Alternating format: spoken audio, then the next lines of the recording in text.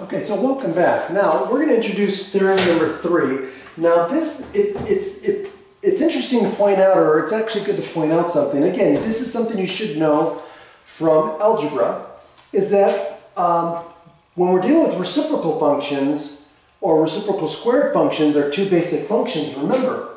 So our reciprocal function, right, 1 over x, behaves like this. Okay?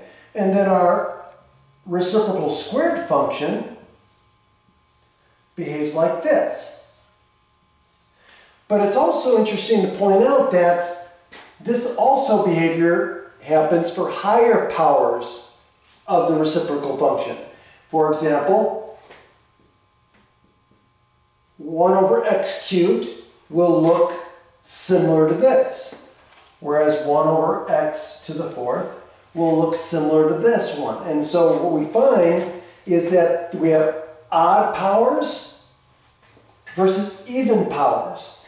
And so that's where this theorem comes from.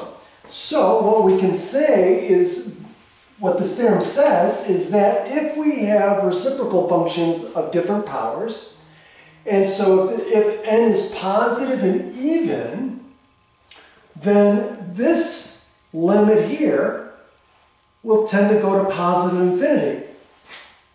Why? Because it looks like this, and of course it's going to head to the same,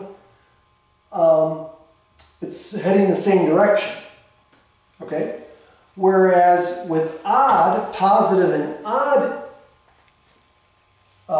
when n is positive and odd, that means they're going in opposite directions, and so then you have the right and left hand limits. So the limit from the right will go to positive infinity, the limit from the left will go to negative infinity. Of course, there's no reason to talk about the limit as x approaches a, because they don't go to the same, they're not even going in the same direction. Okay? And that's it. That's that theorem. Okay. Have a great day.